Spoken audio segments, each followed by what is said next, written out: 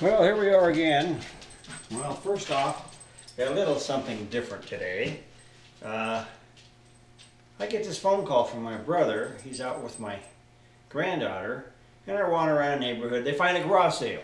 Okay, so he called me up from his garage sale, and he says, "Hey, I found this radio over here. The guy doesn't want all that much for it." And he said, "It's really neat looking." He said, "It's all tubes." And I said, "Well, okay.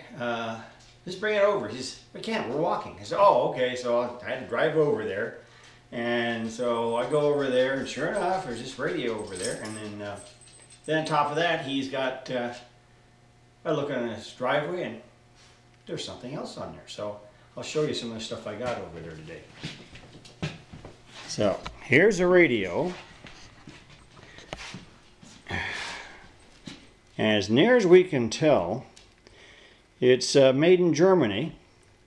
And if you look on, you can't really see them that well because they're dark, but they're all German stations, like in Luxembourg and all over the place. And so it's a nice wood cabinet. It's pretty decent shape. Turned out it was the guy's mother's. He was older than me, so she must have been in her 90s or something. And but if you look at the back, it's Concerto Wechselstrom. So I believe it is a German radio. And it also has, looks like shortwave also on it. All push buttons, everything else. So I'll have to give that a try. And then he had this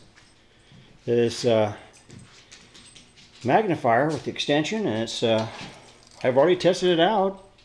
Even the fluorescent lights work. So that'll go on my my workbench back in my bedroom, my electronic stuff, so I won't be so blind working with radios and stuff.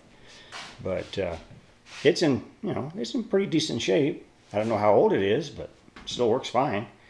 Now I'll get back to showing you about the Explorer out in the garage, and show you what I did out there. As Chubby comes running along after me.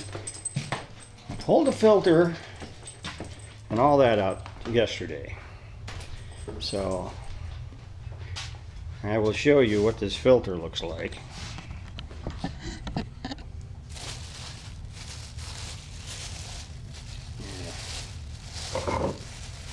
The top of this thing, it goes inside the transmission, is supposed to be silver. Well, guess what? It's not. It's discolored and it's black. So, and you look inside, I mean, it is blacker than black inside in that little hole there, in the filter itself. So, yeah, I believe this thing was pretty well crudded up inside. I do not think it's been changed, who knows in how long.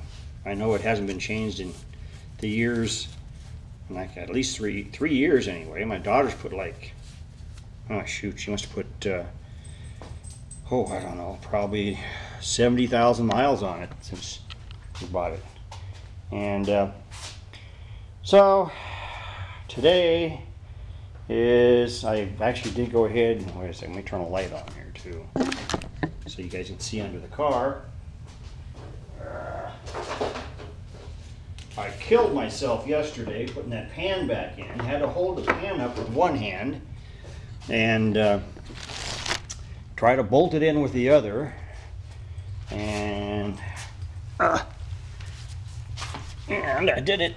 But, and as you can see, as we go underneath, Chubby, stop it.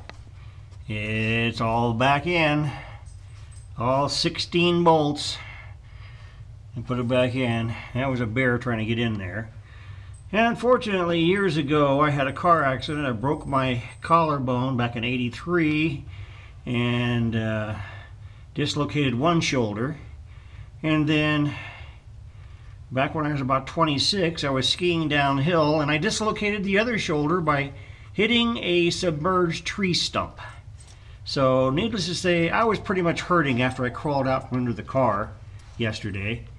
But so I'm going to get around to pumping this thing full today, and hopefully we'll do some kind of a driving video or something anyway on it. So anyhow, that's what I got for you for today, as Chubbs is going ahead and trying to chew my ear off as I'm under here. Chubby, what do you think you're doing? Huh? Huh? Say hi. Oh. Oh, no. You're too close. Oop. Too close.